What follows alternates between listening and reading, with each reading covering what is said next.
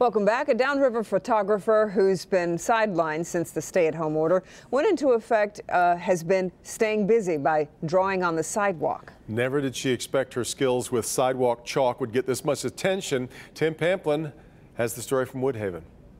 Hello. I knew that we were going to be in for a treat when I pulled up to Rebecca Lowe's house. There she is with her son Colby. Her artwork is getting quite a reputation downriver. So we found a 5x5 patch of concrete in the driveway, and I said to her, I'm just going to have you do your thing. Prepare to be amazed. We just go. This mother of four says, We got to figure out a way to make this work. She's talking about the quarantine. As you say, she's sidelined from her profession as an accomplished photographer. In fact, this shot of her niece became the cover of the Francis Hill novel, Deliverance from Evil.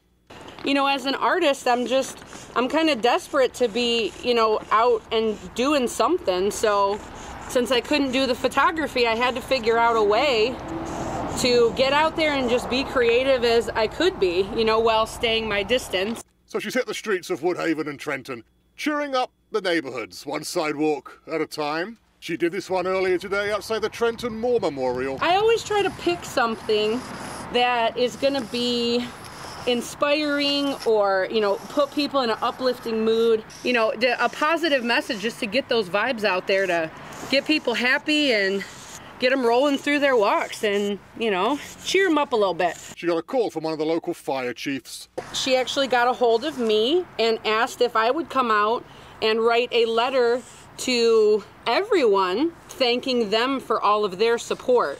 And obviously, I was absolutely honored to do that. With all the joy you're spreading, I think you're essential, Rebecca. Essential for happiness and smiles, yes, but I am making sure that I am staying at least 2 llamas away from everybody. I have a llama circle. Isn't she a hoot? So here you go, here's the time lapse. It took her about 20 minutes to do this unicorn. Fascinating to watch, and so much joy for all the families walking around during these tough times. That's the scene in Woodhaven tonight. Tim Pamplin, Local 4.